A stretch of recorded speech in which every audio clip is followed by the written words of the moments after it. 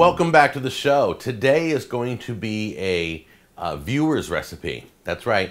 Every so often I'll see a recipe that a viewer sends me, and I told this viewer that I would try this recipe out. This is supposed to be like a really, really good macaroni salad. Now the interesting thing about that is I'll show you the ingredients are just a little different than what I'm used to in my macaroni salad, and I just have to say that's what intrigued me. So let's bring you in close. Let's show you this. I want to first thank Kim for giving me this this recipe. She says this macaroni salad is like the first thing to go at picnics.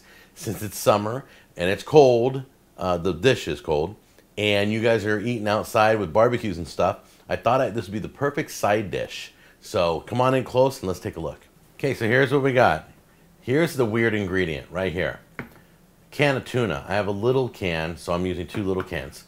But I'm going to use a can of tuna in my macaroni salad. Never heard of that before. Usually you do macaroni and tuna salad, but this includes tuna in it.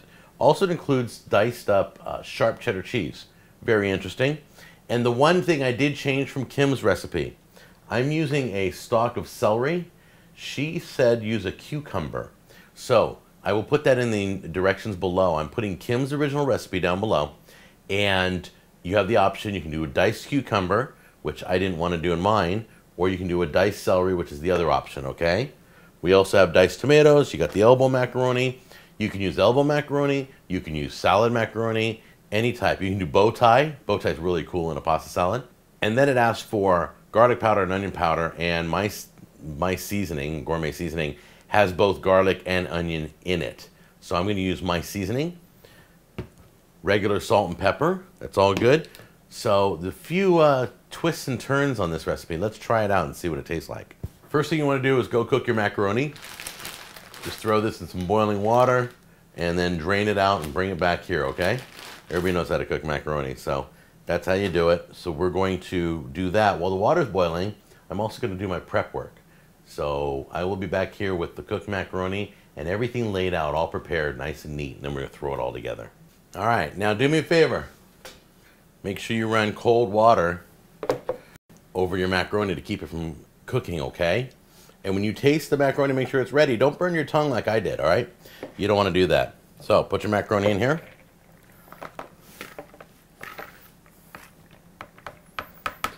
There we go. Add your vegetables. I'm going to do the celery, tomatoes. Put your mayonnaise in there. Throw your tuna in there.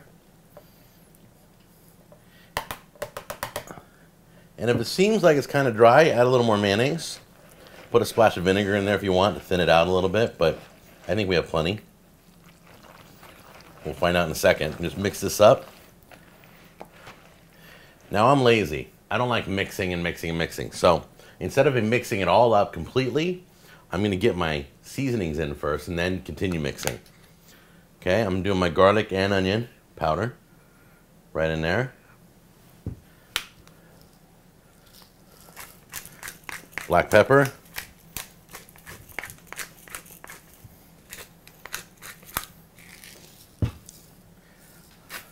Coarse salt. Now I'm going to do the rest of my mixing. So you got about halfway. Put your seasonings in and get that all in there. Still not completely mixed yet. Go get your cheese. We're going to put those in next. Now I always prep my cheese and then put it in the fridge to keep it from melting. But make sure all the cubes are broken up if you can. If not, they'll break up in the mix. There you go. Get your cheese in there. Mix that in.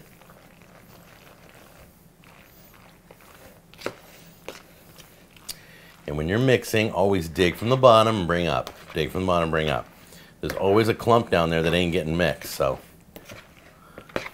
give it a good mix. Now some of you may be tempted to try it right now. I wouldn't try it right now. What I would do is I would put it in the fridge for a little bit. But before we put it in the fridge, I want to do one more thing. Just want to top off the top a little bit with some paprika, just for a little bit of color. Now, put this in the fridge for about an hour. Give it a good chill. We're going to try this in about 60 minutes. Okay, it's all chilled. Now before you serve it, I like to toss the salads a lot because it's settled for a minute, but I just want to get the mix in again so it doesn't dry out. The top will dry out a little bit in the fridge. So give it a nice top. You can still see the paprika all throughout it. It's beautiful. There you go. And just freshen it up before you serve it. All right. We're just take a little bit here. Get a good taste. Get some tomatoes. A little bit of celery. All right. Let's give that a try. Now, before I give this a try, I just want to give you a little more explanation on my tasting process. You're all like, oh, you always like it. You always go, mmm. Yeah, because it's good. I try not to cook crappy food on my show. But if it's not that good, or I think I should change it in some way, I'll give you the recommendation. But one thing about this show is we do everything first time. I don't prep for it. I don't practice for it. I don't pre-make anything. I do it live on the camera. So let's give this a try right now. My mouth's watering already. Let's give this a try. And see how it tastes.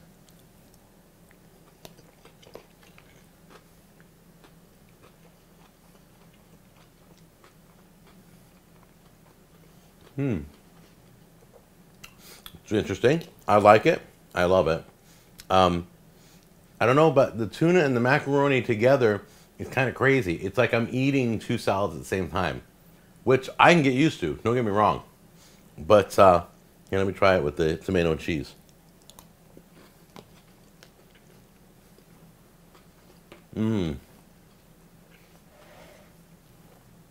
Yeah, don't do more than 1 can of tuna. It's perfect. This is really good. This will go very fast at the picnic. I love it.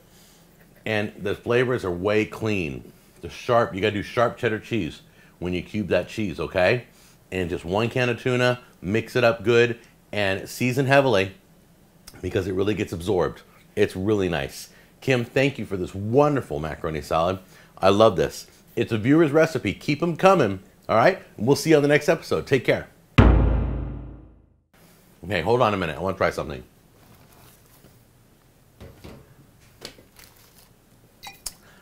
I'm going to take a little bit of vinegar. Just want to try something real quick.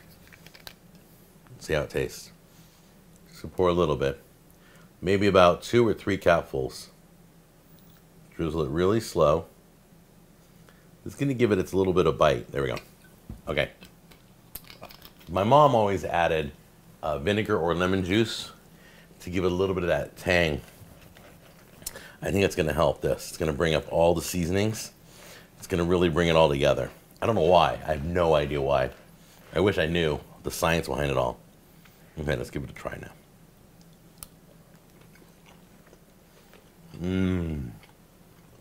Okay. Lemon, little lemon juice. I prefer vinegar, so I don't have that powerful lemon flavor. Okay, it is amazing. This salad's gone from really good to amazing. First try it without the vinegar, and then take my suggestion. All right, now I'll see you guys on the next episode. Take care.